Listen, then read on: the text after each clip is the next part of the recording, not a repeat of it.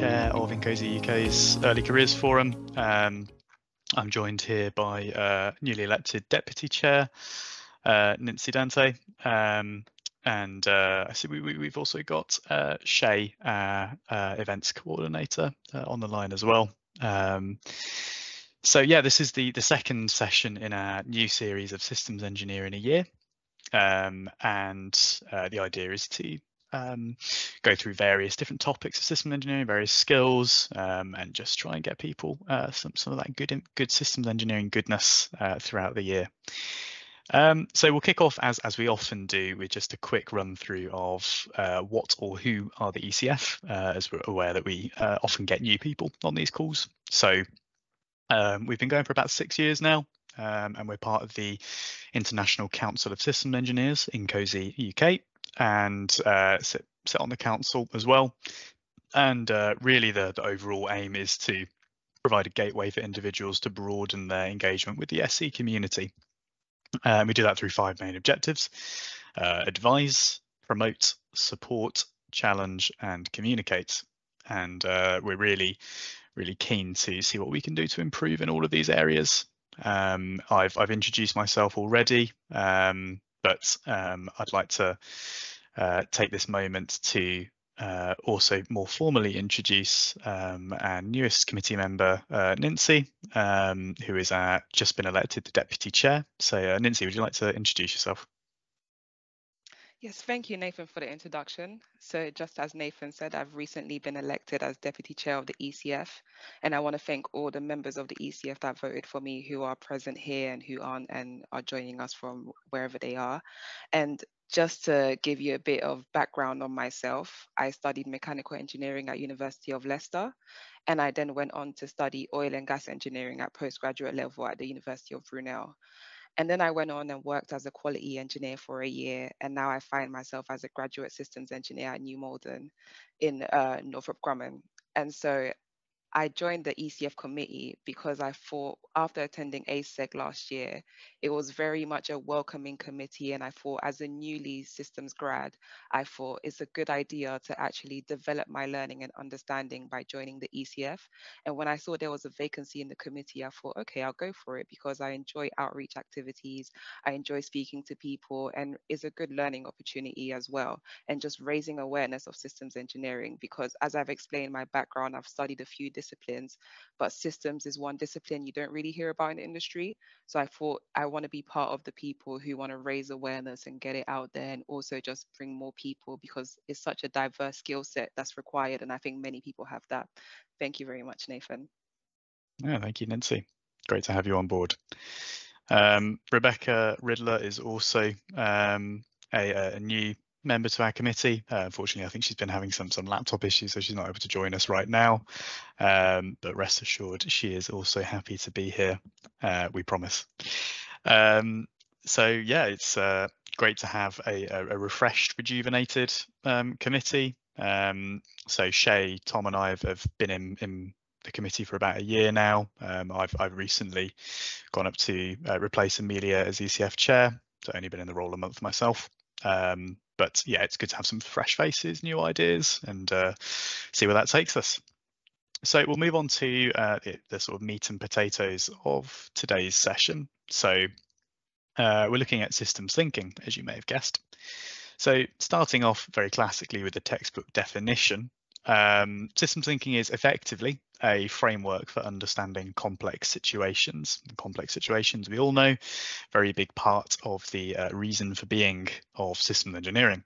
The systems thinking helps in simplifying and clarifying these situations, capturing and examining perceptions of these situations, capturing and examining the dependencies and influences between the elements that actually make up your system, and help exploring the situation from different viewpoints as well. So in practice, it requires us to consider the whole situation and the context that it sits in, but it raises the issue of how can we be holistic, getting a view of the whole system without getting bogged down in all of the detail that comprises that system. Additionally, it requires us to understand the structure of our system and the dependencies between all of the elements in order to understand and predict what is known as emergent behavior. And I'll go on to describe that in a bit more detail in the following slides. But how do we do this without being confused by all the complexity that's inherent to our system? And finally, systems thinking requires us to understand the system from different perspectives, different viewpoints of numerous stakeholders. But how do we reflect those views whilst also still combining them into a comprehensive understanding of the overall system? Well, let's go on. So emergence is something that all systems display. It's quite a key part of understanding systems thinking. And so we'll go into it in a bit of detail, but it's effectively behavior that a system displays as a whole. It only appears or emerges once you've got all of the constituent elements, components, subsystems, and you actually put them together to form your system.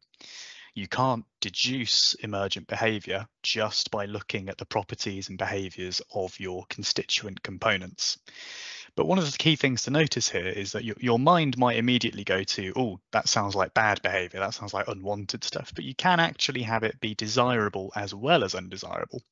In fact, often the reason you construct a system in the first place is to achieve that emergent behavior. So what's an example of this? Well, on screen, we've got a pen, and you can see it decomposed into its various elements. You've got the nib, the inkwell, the spring, the button that you press down to actually get the nib to come out at the end of the pen. And basically the properties that that pen exhibits, its behavior, aren't found in any of these individual components. You can't pick up the nib of the pen and immediately start writing. You could maybe join it to the inkwell and give it a stab at writing, but you'll find that it tends to be quite shaky, quite all over the place, because you haven't got the structure of the pen supporting it. And only when you put all of those pieces together do you get the desirable emergent behavior of leaving a fine trail of ink that can be read. But you do also have undesirable emergent behavior. Now, what I've got on screen is quite a classic example. If you've had any sort of graduate training, perhaps, or introduction to system engineering, you may have come across this example. Does anyone know how a French rail company managed to spend £12 billion, or about $20 billion, I think, can't remember what that is in euros, on trains that are too wide? Anyone wants to come off mute or put anything in the chat, if you know?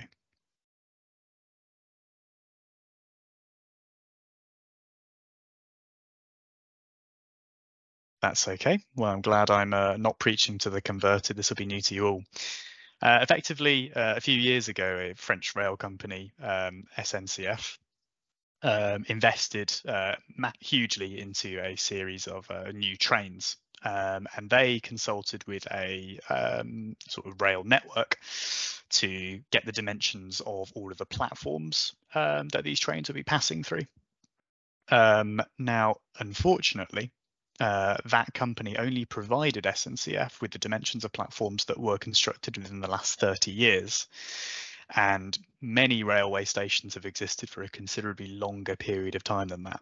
So it transpired that, I think off the top of my head, around about 1,300 platforms out of about 8,000 in this network were actually too wide, or rather they extended too far out towards the railway track for these trains to actually fit on.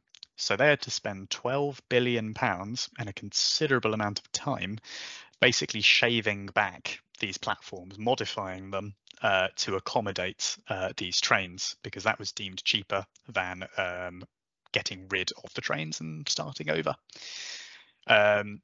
So that is a great example of emergent behavior, because that system wasn't considered as a whole.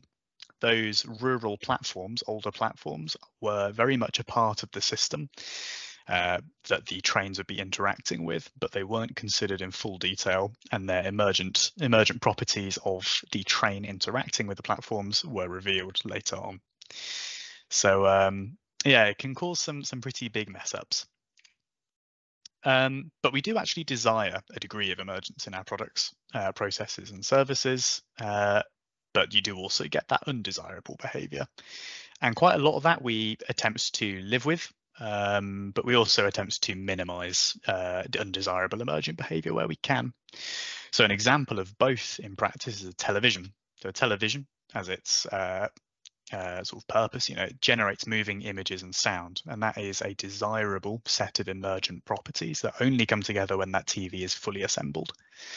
But it also produces vibration and a decent amount of heat, which overall results in a quite low energy efficiency and putting in more power than you need to, which costs you money. So that's undesirable. Similarly, a car, an emergent property when it's all assembled together and fueled up, is that it transports passengers and their baggage.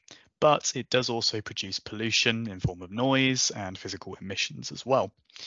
And then just as a little cheeky one, you've got things like social media, Facebook, Instagram, TikTok, and those have the desirable effect of being able to engage in entertainment, to be able to catch up on your friends and find out when their birthdays are, because I know that I suck at remembering them otherwise. But they also have the undesirable emergent behavior of perhaps spending a little bit more of your day than you anticipated endlessly scrolling through them. And as we saw on the previous slide, emergent behavior can be quite devastating when it's undesirable, costing millions or billions of pounds, dollars, euros, insert currency here. And there tend to be three causes for emergent behavior. So the first is variation, sort of an unexpected performance where small variations can cause quite a significant change in behavior. So an example here might be when you are maintaining a jet engine, you tend to take it apart to get to the part that needs fixing, and then you have to put it back together. And in putting it back together, you need to make sure that all of the rotating components are correctly balanced, because any small, tiny imbalance can cause vibrational issues, which can cause quite significant damage to the engine. And then you've also got sub-optimization, sort of unexpected low performance driven by a mistaken belief that the best system has to have the best components. And finally, dynamic, unexpected time-related behavior. We tend to like to view time in a very nice, simple, linear cause and effect, but often things can occur out of order in sequences that we don't quite anticipate. And summarizing what we've just talked about with emergence is that all systems display it. It's behavior that is seen in the whole system when everything is assembled together, and you can't just predict it by looking at all of the constituent parts. And emergence can be desirable, it can also be undesirable. And to understand and predict it, you need to consider the whole, which is the systems thinking approach, and understand how those components interact with each other, depend on each other, and the environment that they all sit within. And it's important to note that those of you who are familiar with the V diagram, the V cycle of systems engineering, integration is where a lot of this comes in. You don't just manufacture your system and send it out straight into the world. You manufacture the components, you test those components, you combine them into subsystems, you test those subsystems, you combine those subsystems into a system, you test that. And this is where the emergent behavior that you've perhaps not anticipated rears its ugly or not so ugly head. And non-system thinkers are not considering of the whole and can be surprised when that emergence occurs, but systems thinkers consider the whole in a holistic manner and plan for emergence where they can. So I will now hand over to Nancy, who is going to take us through the next section on purpose. Thank you, Nathan. So as Nathan explained, I'll go through purpose. And we can say all systems seek to achieve a purpose. So whether man-made or natural, they strive to do something. And when we're creating a new system or modifying an existing one, we want the resultant system to produce something useful. But we need to be careful when using the term useful, because as Nathan earlier described, we can have undesirable emergent effects. And so this purpose of a system is really just a property of a whole. So it's not the purpose of individual components or subsystems within the system, but rather we're looking at a property of the system as a complete. And this is the link with emergence, because both of these terms are properties of the system as a whole and not individual components. So if we look on the right, there are a few diagrams that explain the concept of purpose. And the top one has purpose at the top. So again, talking about the purpose of the system. And then it breaks it down into sub-purposes and sub-sub-purposes.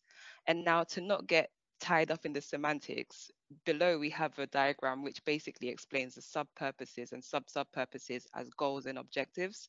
And as system engineers, we can think of these as requirements, and then these requirements being broken down into objectives and then lower level tasks.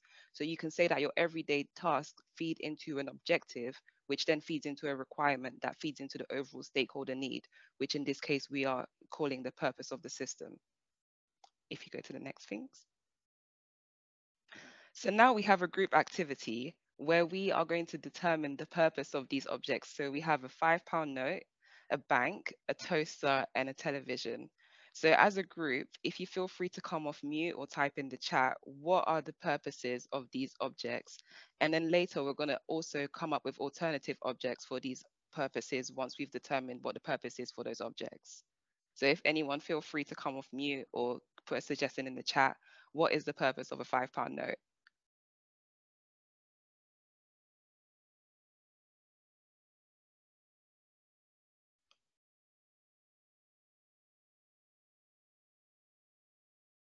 We use money to pay things. Here's some So people typing in the yeah, chat. Callum says buy goods. buy goods. Yeah.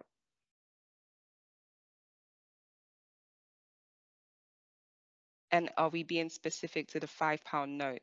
Because we can buy goods with a £10 note or £20 note. Trading of your needs. Yeah.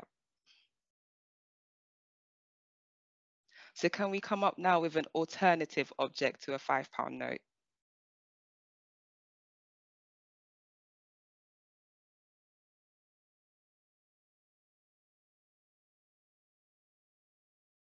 A voucher. Yeah, a voucher is a good idea.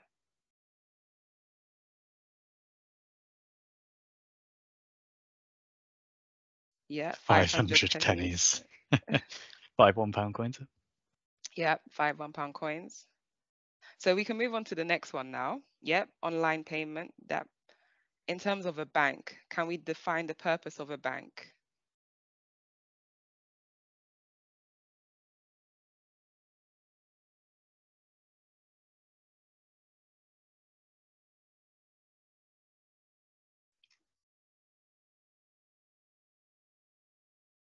Any ideas? Transfer money. Yep.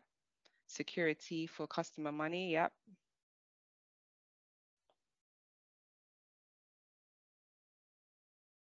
Providing financial services, borrowing, store money securely. Yeah, these are great answers.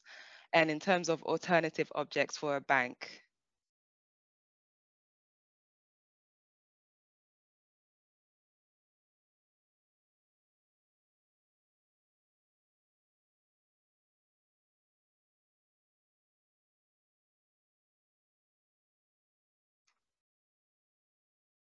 yep.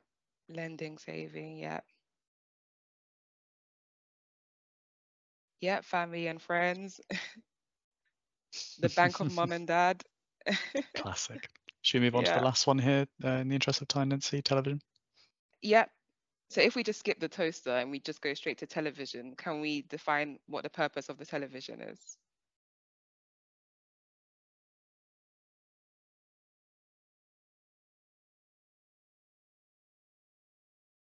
Yep, providing sound and moving images. I like that answer. Entertainment. Yep. Audio visual and just alternative to television.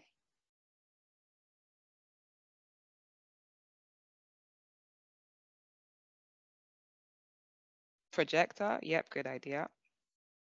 Projector. Yep. Theater. Very good answers. I think we're ready to move on to the next slide, Nathan. Great. Thanks for your participation, everyone. Thank you. So just as we saw in this last activity, determining the purpose isn't exactly straightforward. And now we're going to consider determining the purposes by just focusing on the inputs and outputs of the system. So going back to our example of the TV, here we've defined the inputs of the system being the power, the signal, and the user commands, and the outputs of the system being light, sound, and heat. And now we've also identified the prime ones. So these are really the ones that relate to our desired output. And the prime input here is signal, and the desired output is the light and sound. So if we want to go down to the basic level, we can say the purpose of a TV is to convert signal to light and sound. And we actually had a good suggestion earlier where someone said provide sound and moving images. So yeah, that's pretty close. But again, we had other examples of entertainment, visual entertainment, and just broadcasting news. And this is the purpose of a TV, but at the higher level. When we go to the base low level, the purpose of the TV is really to convert signal to light and sound. So just at the bottom here, I have a statement that says determining the purpose depends on what we decide the system is, where the boundary between the system and the outside world. So when we're discussing things like entertainment and broadcasting, that's when we would have to decide, well, is it within the system boundary or is it outside and considered to be environmental factors? And now we can also use purpose to understand. So when we're at the beginning of our V model and we are at the conceptual stages of design, sometimes we have our customer or stakeholder statement, and then we think, okay, how do we actually organize or build this system? And so a good way to break down our system and understand what components need to be in the system is to consider the system as a purpose.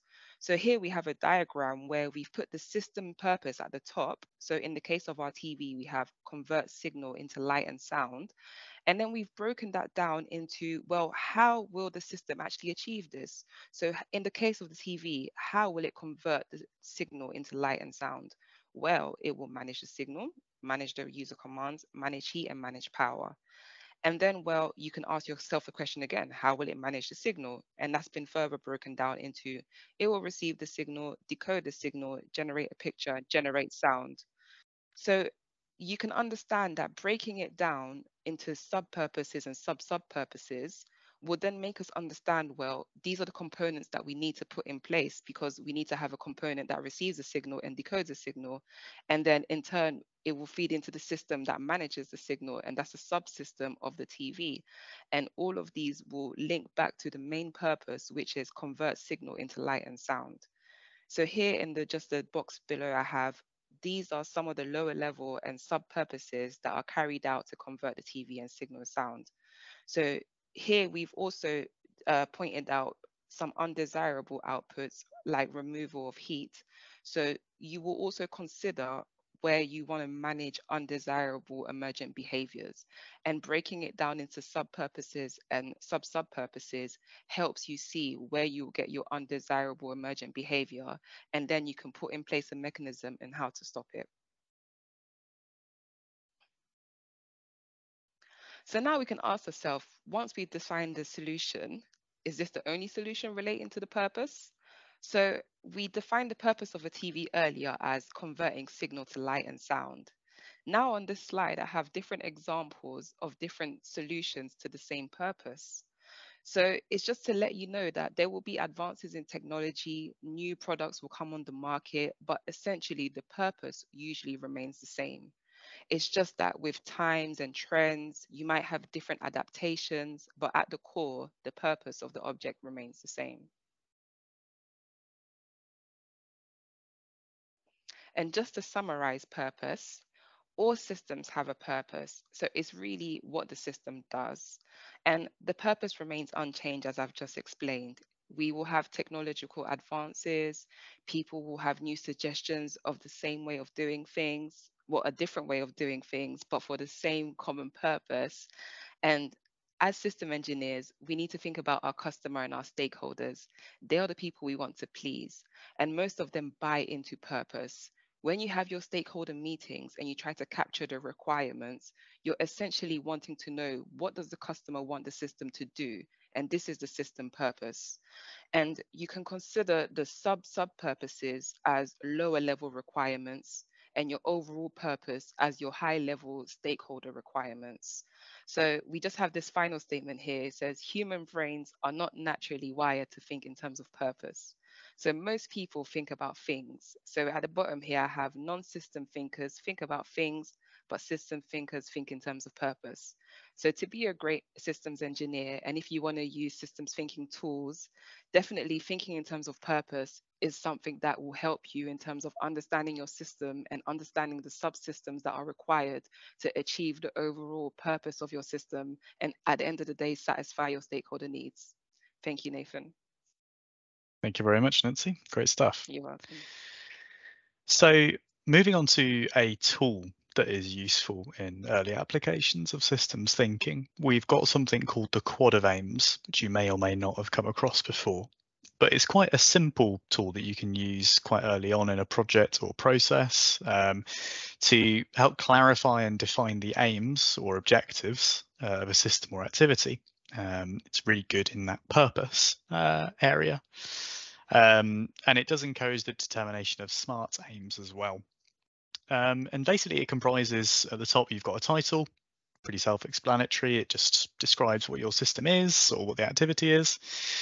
And then you've got 4 quadrants. You've got the purpose in the top left, which clearly and concisely states what the activity or system is aiming to achieve. We've then got the stakeholders, which precisely which stakeholders actually benefit from the system. So who benefits from it if the purpose is actually achieved, and how are they benefited? You've then got the deliverables or end results. So what is actually delivered at the end of an activity? And you can often list this as the outputs of your system if you have it to that level of fidelity. And then you've got your measures of success, which determine if the end results have actually been achieved. The benefits have been realized, the outputs have been created, and when are those end results actually delivered? So that is an introduction to the quad of aims. We're now going to do a little scenario, which we're going to do in breakout rooms, where I'd like you to imagine that you work as a baggage handler for one of the UK's busiest airports, not naming any names. So you're part of a team of 8 baggage handlers who have to manage 120 flights in a 12-hour shift. Sorry, Raju, I see you've got your hand up. Sorry to interrupt. I just have a question on your previous slide. How would you differentiate between the purpose and the stakeholder need? Oh, sorry, benefits. Yeah, sure. So the purpose is more about what is it that the system is trying to do. So as Nancy was saying with purpose earlier, it's about trying to understand at a high level, what is our system trying to do? Perhaps you can then break it down into what is that purpose made up of. So it's more of a what, whereas the stakeholder benefits is more of a who. So in our example that we're going to discuss in a bit more detail on the baggage handling, who are the stakeholders that are affected, who benefit directly from that system, and how is it that they benefit from it? Does that answer your question? Yes, thank you. Yeah. Great, thank you. Sorry if I got your name the wrong way around. I'm used to the commas with people's surnames first. So. Call me Monisha. Monisha, thank you for your question, Monisha. Great. So the idea here is that you're part of a team of 8 baggage handlers who have to manage 120 flights in a 12-hour shift. And your team has recently been running late for a few flights, causing some delays. And there have been some events where not all of the passenger suitcases have actually made it onto the plane. The senior leadership team have asked you to join a small team to investigate how to improve the current system. And we'd like you to perform an exercise on a quad of aims for this system to try and work out a little bit more of a systems thinking approach to this. So you'll have, I mean, the idea was to have a couple of breakout rooms, but due to attrition over the course of the call, I think we've actually fallen to the number of people for 1 breakout room. So I think we'll just stay here if that's okay with everyone. But it saves us a bit of time and admin of shoving people into a room for no good reason. So what I will do is I will act as a scribe. So if I bring up the templates, can everyone see this screen here? It should be a red box with some words in it.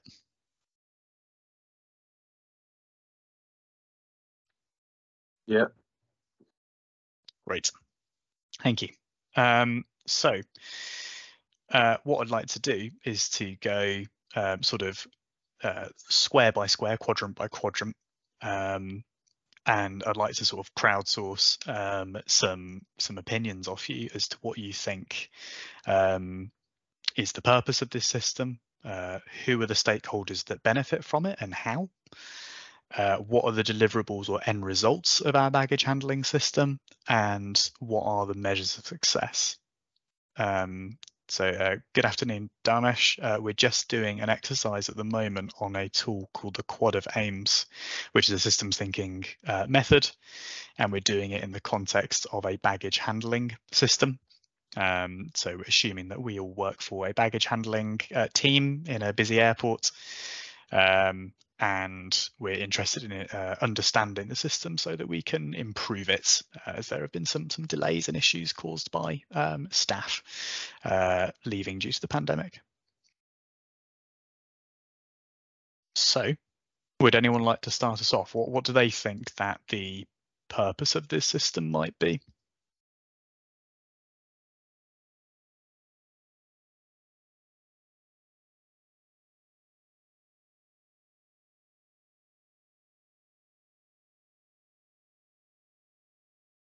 I can see some typing in the chat, so I will hold my tongue.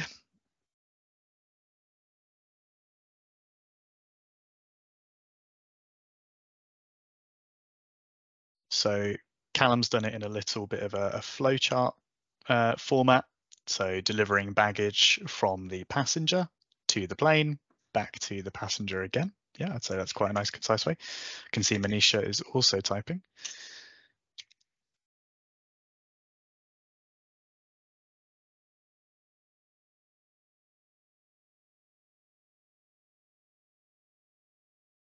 And Manisha says that at an overall high level, it is about managing the customer baggage. Yeah, it's nice and concise.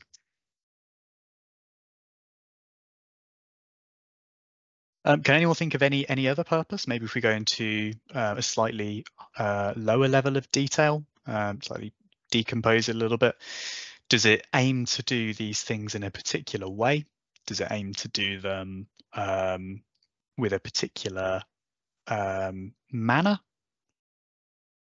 Are we making the assumption that we're going to remain a human-centered system? So we're not going to automate in any way? So that's a really good question, Andrew. And often when we're considering systems, it is really tempting to make assumptions, particularly about the nature of the system.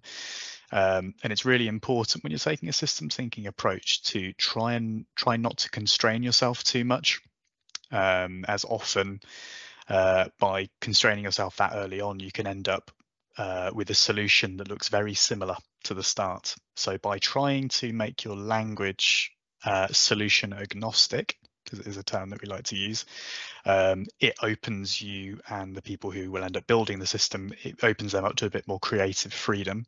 So in short answer, I would say no. But were you in this situation for real, you might have that constraint imposed upon you by the customer. Nancy has said doing so in a timely manner. I'll add that onto the end of Manisha's statement. And Manisha's also added that it's about checking in and checking out. Great stuff. I can see there's some more typing, but whilst that's happening, I'll just introduce the second box. So who do we think that our stakeholders are with regards to this system in terms of stakeholders who directly benefit from this process that our system carries out?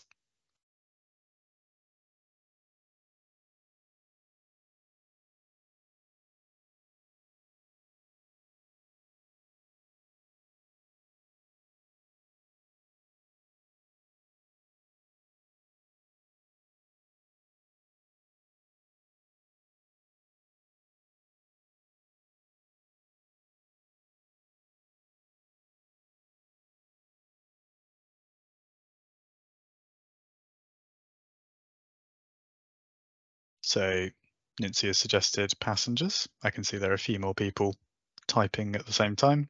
If anyone wants to suggest other stakeholders or elaborate a little bit. Airport bosses. Yeah, that's a great one. Yeah, it's not always the, okay, so Dharmesh has put in a bunch. So customers, all right, I'm gonna write these down. So customers / passengers. Callum's even elaborated. So we've got customers, we've got check-in desk staff, we've got baggage handlers, light ground crews. I'm not going to fit all of these in. Pilots and ATC. Callum said that passengers get their luggage when and where they expect it. The airline operators are enabled to have more passengers coming through, which increases the capability. Manisha has quite brilliantly written it as a user story. As a customer, I can benefit by securely dropping off in the departure point and collecting it back in the destination point. Very good. Someone's done their homework.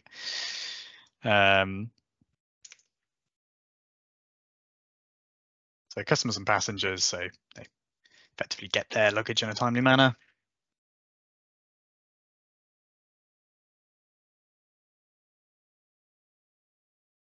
The and I really butchered the spelling of staff there. I don't know. The airport bosses was one. They get increased profits. Pilots can take off on time without delays. Yep, that is true, Manisha. So increased revenue. Great stuff. That's really good. In that case, we'll move on to the third box. So deliverables and end results. What is the output of our system? What does it deliver?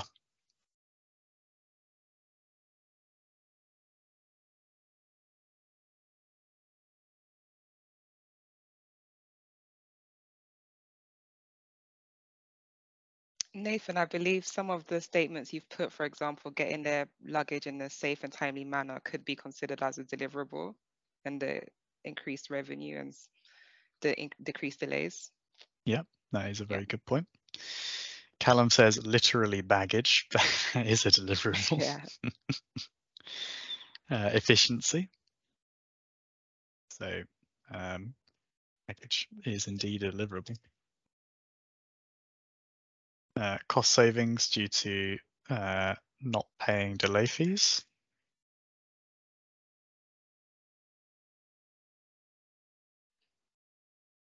Customer satisfaction, that is good. It is it's always really good to, when you're looking at deliverables and end result, it is not always a physical thing. As engineers, first and foremost, it can be quite difficult to think of things that aren't physical. But so often what we deal with in systems is abstract, and something like customer satisfaction can be quite, it's not tangible, can be difficult to quantify, but it is a deliverable, it is an end state. And yeah, it's really important to be able to separate out those tangibles and intangibles and yeah, see that more abstract side of things. Great stuff. Well, we'll move on to the final one then. What are the measures of success? So how will the stakeholders know that the end results have been achieved? When will those results be delivered? How can we actually measure the success of our system? What does that look like?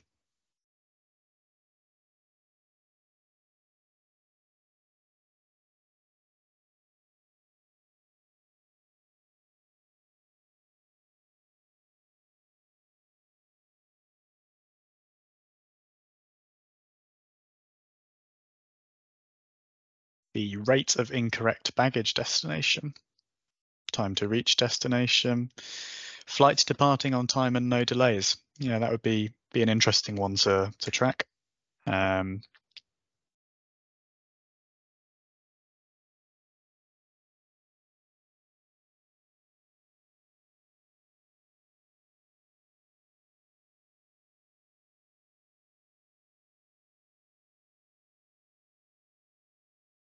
We've got baggage on the correct flights. Yep. Reaching the correct terminal. Yes. Delivered to the appropriate customer. Yeah. So passengers receiving correct luggage. Reduced complaints from the customer. Yeah, that is definitely something that is measurable and trackable, because you might have a complaints portal, you'd be able to talk to your staff at the help desk. Yeah, all measurable things, which makes them achievable. So thank you everyone there for your participation. That's really appreciated.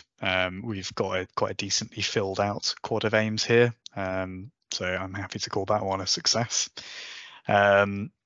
We've managed to neatly sidestep around the people presenting because we all just did it together. So I will go back to the main presentation where we'll wrap up the summary and allow some time for questions as well. So to summarize the quad of aims, it's quite a typical systems thinking tool. It's quite easy to use. It's quite easy to pick up. It encourages seeing things from different viewpoints, not just yourself as a user of the system, but who else is affected by it. It organizes, promotes, and clarifies your thinking. Can be used by individuals or, as we just saw, amongst ourselves in a team. And in particular, that's going to get you a more holistic overview. And it helps share information and arrive at a common understanding and records it as well. You can use it in lots of different contexts, not the one that we just did. So training courses, workshops, meetings, projects, if you're preparing for a presentation that you might be delivering, reviews, products, processes and services. It's got quite wide-ranging appeal. And I hope that that is able to be something that you can take away and potentially use in some of your day job when you're starting a new task. It's very easy often when you start a new task to have an idea in your head of what it looks like and start going down a rabbit hole towards it, and then realize halfway through you didn't quite get the right idea off the when you jump the gun. I know I've been there, and sometimes doing that pre-work prevents quite a lot of rework. So to summarize what we've learned over the course of this presentation, systems thinking is an approach that helps us to recognize, relate and resolve complexities in our increasingly interconnected world. It's full of lots of different tools and approaches, only the surface of which we've scratched here. There are lots involved. And it helps us identify different scenarios, frame them differently, and plan for things like emergent behaviour and interview and review those accordingly. It's got quite immediate application in all sorts of scale of activity, from very small activities like we just saw all the way through to massive contemporary issues like COVID-19. And being able to develop your capability in systems thinking is something that is in all of our interests. It will make us all better systems engineers, and it can help you in not just that, but in everything you do as well. And I'd like to sort of offer a bit of food for thought at the end of how do you think systems thinking is applicable outside of systems engineering? And I'll give you a quick hint. It is. But I'd like to thank you all for listening, all for your time. And we've still got 15 minutes left in the slot. Not that we need to use all of that, but if anyone has any questions at all on systems thinking, on ECF in general, please feel free to either come off mute and suggest it, or put something in the chat. I can see some people are typing, so I'll just wait. But to go to Manisha's point, these slides will be sent out and the recording will be put on the InCozy UK YouTube channel as well. Andrew has shared an article on Medium, Tools for System Thinkers, the 6 Fundamental Concepts. Yeah, great stuff. Thank you for sharing that. Yeah, you're very welcome, everyone. We'll call it there then, but thank you very much for your time. Thanks for listening attentively. Thanks for contributing as well. Makes these things much more doable. So yeah, I hope you all have a good rest of your day. Take care.